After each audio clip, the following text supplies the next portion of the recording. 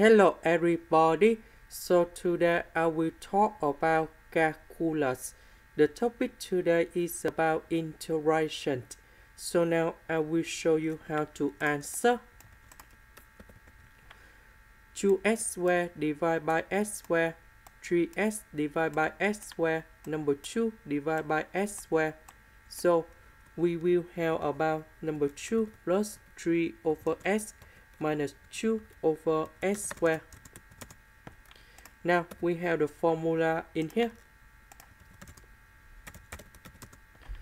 The integration of the integration of c ds, that's about the constant. You will have about cs plus d. So this is about the constant. This is another constant in here. Now the integration of 1 over s ds, we will have about ln of the absolute value of s, and we put about c. Next, the integration of negative 1 over s squared ds, we can transform this one into negative s to the power of negative number 2 ds.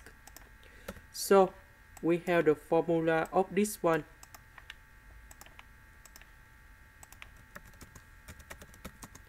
That is about the integration of s to the power of n ds. We have s to the power of n plus 1 over n plus 1, and we put about c. So n in here represent about negative number 2. So we will have about negative s to the power of negative number 2 plus 1 over negative number 2 plus 1, and we put about c. This one we have negative number 1. This one we have negative number 1. Negative, negative, we simplify. And this one we can write into 1 over s. So we return back to this one. Number 2, we have 2s. This one we have number 3. So that's about 3 multiplied by 1 over s. 1 over s, we have this one. Similar for this one.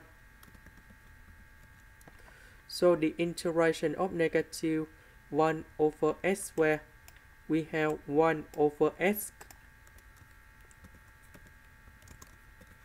And we put about c.